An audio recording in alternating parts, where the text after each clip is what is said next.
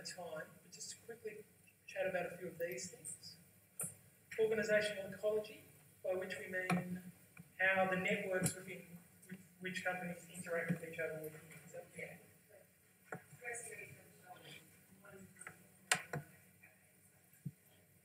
Yeah, very interesting. So I'd be looking for how they leverage successful outcomes for themselves from within those networks. Will the cafe within the gallery close within 2 years because nobody's prepared to spend money on coffee when they or will it thrive? What makes those things thrive? Yeah, that's a very good point. Who has the dominant role? Who has the power in those relationships? What other things could be added to that network which might add value, which might increase the either the engagement from the person at that place or the amount of money they spend? So should the cafe have an alcohol license as well? What does that do to the customer experience? Does that make it better? Should you be able to buy your train ticket with entry to the museum or gallery as well? That kind of thing.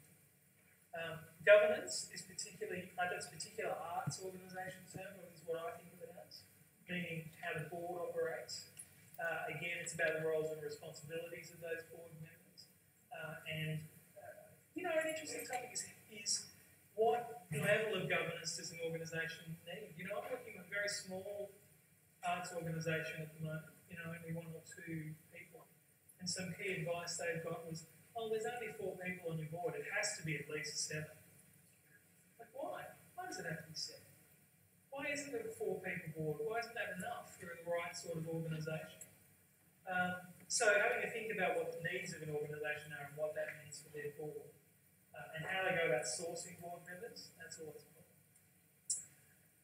Risk management could be very important for organisations which involve customer interaction, customer safety, what sort of risks they put under, what sort of new risks that people under, what about cyber hacking, what about hacking and cyber, I suppose, what about cyber terrorism, what about real life terrorism? Interesting. If you're going to talk about risk management, it'd be interesting to take a new angle on it and think about some of those more out there things which people might need to consider which they're not considering at the moment. Funding for arts organisations. The problem with this one is it's always the same old story, right? So funding is always decreasing as a share of the organisation's revenue. They always have to fill it with something else. It's not a situation which isn't going to change. So you could look at it from the point of view about alternatives to government funding and where an organisation might spend their resources on doing that. Or you could look at it from the point of what are the how changing government policy might affect an organisation's ability to attract funding.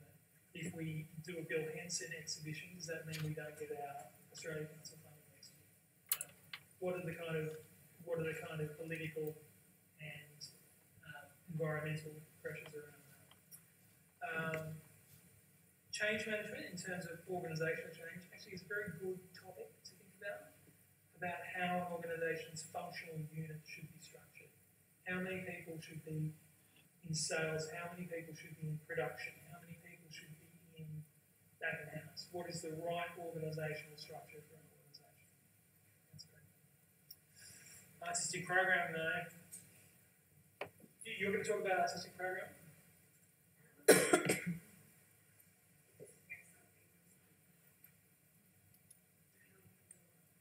Yours comes along. I think that for arts organisations, one of the difficulties is, I was talking about how key staff cycle through arts organisations before. It's the same for artistic leadership in those organisations. One artistic director is going to take it in a different direction to another. So I suppose, maybe an interesting angle is to think about the company's brand and what that means for its artistic leadership.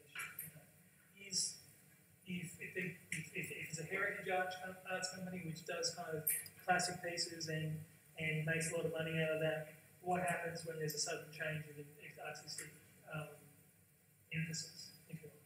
What does that mean for it? What are the risks involved? It's an interesting one. Or alternatively, where's it going wrong? Should it be looking to tour work? Should it be taking international? Where are the markets for that? You're in, if you're in children's entertainment, right, and you're touring around New South Wales or something, what are you doing for the US market? What are you doing for the Southeast Asian market? Those kind of ramifications on a business level that artistic programming might have. It's very interesting. I'll quickly talk about what I think you should do in general. I think that you should demonstrate an understanding of how the organisation works. I think you should demonstrate an understanding of the external drivers, that should say, on an organisation. So political, economic, social, technological. You should be able to show how those things are impacting on an organisation. Your analysis should be sound and supported by evidence, not like all the guff I've just talked about. You should actually have some data behind it to show why what you're suggesting, particularly when you get to the recommendation stage. It should be supported by evidence to show how you've come to that conclusion. As I've just said, your recommendation should make sense based on the analysis, and they should be feasible. You can't suggest something which is never going to happen or is outside the budget. It's got to be something which an organisation can actually put into place. And in general, I suggest you put yourself in the CEO's shoes or the general manager's shoes and say, all right, if it was me, what would I do? Not a bad exercise to go through. Makes you think about what steps you'd take and why. That is it from me. That is all I have to say. So, thank you for listening to me. You can contact me by emailing me at dsharpe@moneypenny.me, or you can follow me on Twitter @Sharpe and say something interesting, and I will say something interesting back. Hopefully. Does anyone have any questions about anything I've said?